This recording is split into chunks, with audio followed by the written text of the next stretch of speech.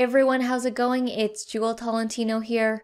Alright, so in this video, I'm going to show you guys how to fix bad audio quality in Camtasia 2020. Alright, so I'm here in the Camtasia Editing Software, and before I get started, I want to let you guys know that to get better audio, you should be recording with an external microphone. And if you're doing video, you should also have an external webcam or camera also. Ideally, you don't want to be using the webcam and the microphone that are directly on your laptop, because that is usually a lower quality video and audio. When you have external video and external audio plugged in, it makes the video quality look and sound a lot better. Alright, so let's get into it. I've got a test recording here, and to really hear this properly, you should have headphones on. If you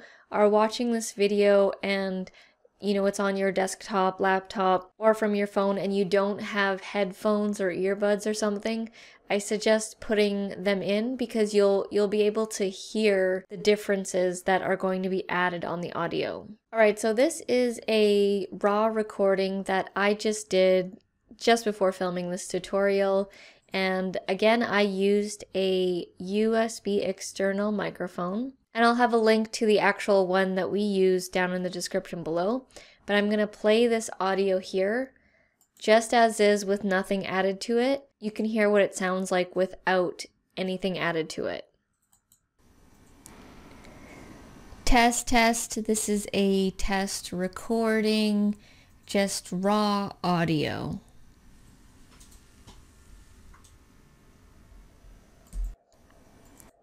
So you can hear that there's a little bit of background noise going on. If I did not have an external microphone at all, you would really be able to hear every little thing that's going on, and the background noise would be much louder. To enhance this audio, to make it better, you want to head over to Audio Effects.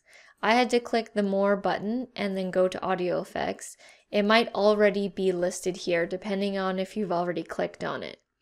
So I'm going to click on Audio Effects, and there's a couple of different things here, but the main one that I use when I'm doing these kinds of tutorial videos is the noise removal. So all you want to do is go to the audio track, and you'll see here it is labeled audio, and you want to drag this down there. Depending on what's happening with the audio, I might play around with the sensitivity and the amount. I usually don't. When I'm doing these tutorial videos and these recordings, I usually won't need to touch this. I'll only need to touch this if I'm using a different kind of microphone, let's say on a DSLR camera, or I've got a lapel microphone or something, a different kind of microphone than the current one I'm using. So now that I've added that, let's play it now.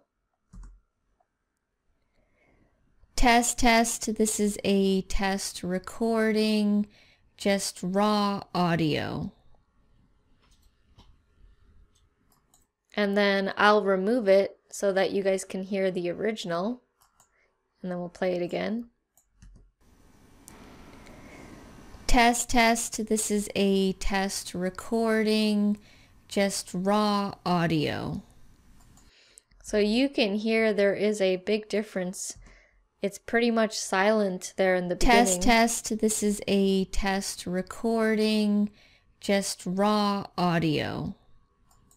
And so you see when I add the noise removal on the original audio, it makes it even better. Now this is very basic. Camtasia just has a very basic noise removal. And for the most part, it helps a lot. We add these to all of our tutorial videos that you see on our YouTube channel here. And that's pretty much it. I mean, I don't play around with the fade in or fade out or the audio compression.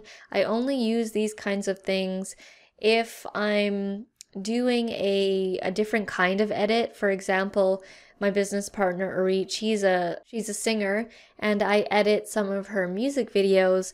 And so when I have certain parts of the song, I'll do like a fade in or fade out, or if there's different kinds of sound effects, different audios, I'll use it there, but I don't need it when I'm doing these kinds of tutorial videos. Sometimes, depending on the microphone that you're using, when you add the noise removal, it sounds like you're kind of like in a tube or in some sort of hole or something. Like it just sounds a little bit awkward.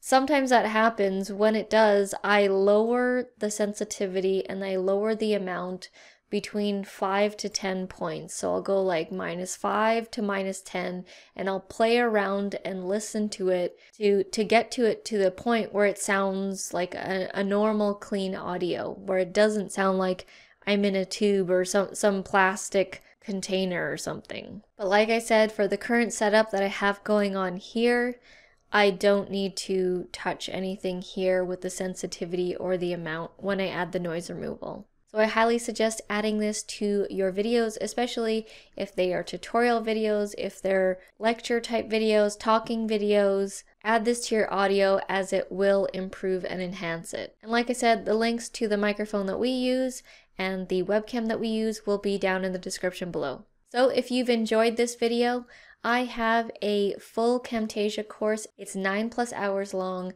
70+ lectures. If you want to fast track your Camtasia learning, I highly recommend checking it out. The link to that will be down in the description below. Thank you guys so much for watching, and I'll see you in the next video.